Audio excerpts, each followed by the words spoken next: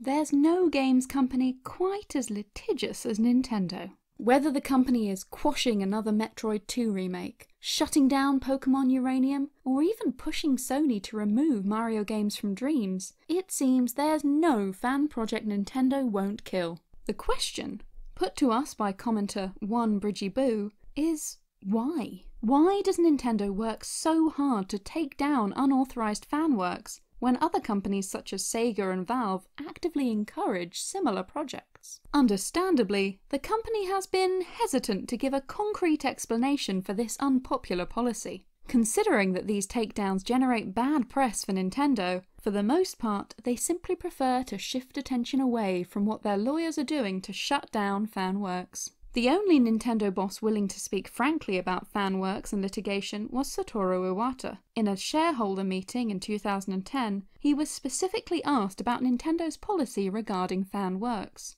According to Satoru, Nintendo struggles to know how far to go in attacking fan works. Of course, we cannot say that we give tacit approval to any and all the activities which threaten our intellectual properties. But, on the other hand, it would not be appropriate if we treated people who did something based on affection for Nintendo as criminals. We cannot say okay to any and all such activities, and, at the same time, it is not feasible for us to immediately respond to each small issue of this nature every time. From Satoru's comment, it seems that there's some debate within Nintendo about what kind of fan works they should allow. They want to encourage a certain amount of fan affection. Only works that threaten Nintendo are deemed worth pursuing. But then, based on the company's lengthy history of litigation, they consider an awful lot of fan projects to be a threat. Sometimes it's not hard to see Nintendo's logic. Another Metroid 2 remake was famously taken down the year before Nintendo announced their own version of the game, Metroid: Samus Returns. Ditto Full-Screen Mario, a fan game that involved a custom level builder, which was killed just months before Nintendo unveiled Super Mario Maker. It seems as if Nintendo will often allow smaller fan works to fly under the radar unless they clash with an upcoming project. Nintendo is unwilling to let free games serve as competition, and as such will search out and target all similar fan games to help clear the way for their official alternatives. It's also worth noting that American copyright law makes it very easy for Nintendo to do this. The company is not above taking people to court if they think it's worth their time, such as suing Jacob and Christian Matthias over their ROM piracy websites. For casual fans though, there's an easier solution. Satoru Iwata spoke about not wanting to treat Nintendo fans as criminals. The Digital Millennium Copyright Act, or DMCA, makes it easy for the company to threaten fan creators without having to actually deal with a court case.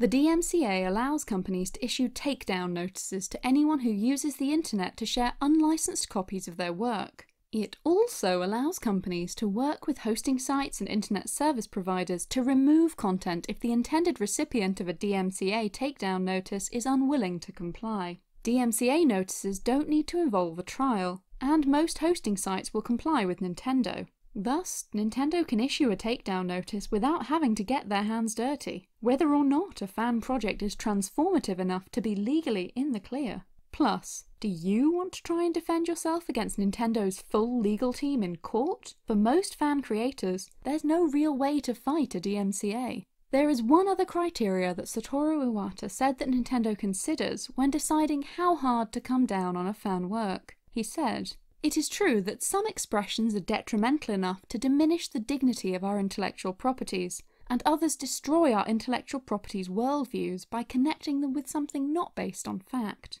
This is tricky. Something that diminishes the dignity of Nintendo intellectual property could mean a poor quality game or fan work. It could also mean a parody piece, something which should be protected under fair use under American copyright law. Essentially, Satoru Iwata's remarks boil down to Nintendo takes down fan works if and when Nintendo feels like it.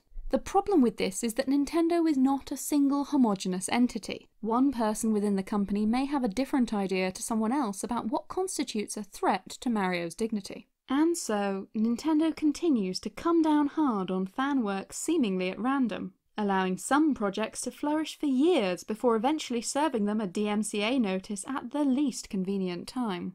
Technically, they're allowed to do this, even if they are overstepping their bounds on some aspects of copyright law in various parts of the world. Besides, for all that Nintendo fans complain, it's not like bad press from takedowns are hurting the company's bottom line. The moral of the story, depressingly, is that if you're rich enough and powerful enough, you can do whatever you want.